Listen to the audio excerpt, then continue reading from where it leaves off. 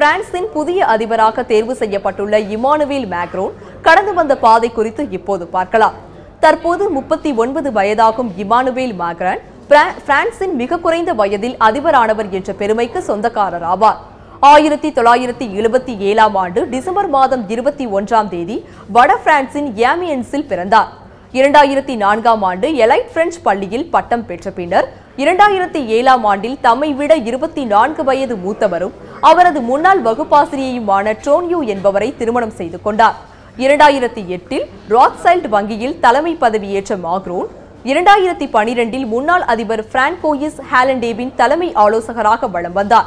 பின்னர் 2014ஆம் ஆண்டு ஆகஸ்டில் பொருளாதாரம், தொழில்துறை மற்றும் புதிய தொழில்நுட்பங்கள் உள்ளிட்ட 3 துறைகளின் அமைச்சராக பதவி வகித்தார். இதைத் தொடர்ந்து 2016 ஏப்ரலில் ஆன் மார்ச் என்ற இயக்கத்தை நிறுவியதும் ஆகஸ்டில் அரசு பதவியிலிருந்து விலகி நவம்பர் 16ஆம் தேதி அதிபர் வேட்பாளராக தன்னை அறிவித்துக் கொண்டார். 2017 பிப்ரவரியில் அமெரிக்க முன்னாள் அதிபர் Obama, German chancellor Angela Merkel மற்றும் ஐரோப்பிய ஒன்றியத்தின் தலைவர் ஜன்கர் உட்பட பல்வேறு உலக நாட்டு தலைவர்களின் ஆதரவை தன்வசப்படுத்தினார். பின்னர் கடந்த ஏப்ரல் 23ஆம் தேதி பிரான்ஸ் அதிபர் தேர்தலின் முதல் சுற்றில் வெற்றி பெற்று தேர்தல் களத்தில் முதன்மை பெற்றார். முடிவில் மே 7ஆம் தேதி சக போட்டியாளர் மரைன் லிஃபெனை தோற்கடித்து பிரான்சின் அதிபராக தேர்வானார். இந்த தேர்தலில் மேக்ரோன் பெற்ற மொத்த வாக்குகளின் விகிதம் 66.06% ஆகும்.